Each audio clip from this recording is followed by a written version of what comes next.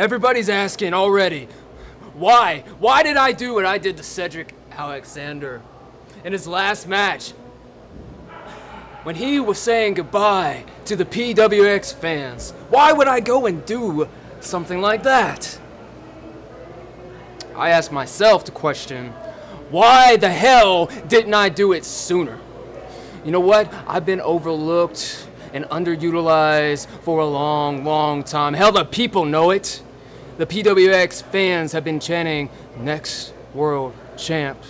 Next world champ for over 6 months. I've beaten everybody that you put in front of me. You line them up, and I take them down. I can name names, but who cares? The best in the world, I've taken them all down. So if PWX management doesn't want to give me what I deserve, I felt like it was necessary to take it. And that's exactly what I did. And I'm going to keep on doing that until I get what I really deserve. And that's that PWX World Heavyweight Championship.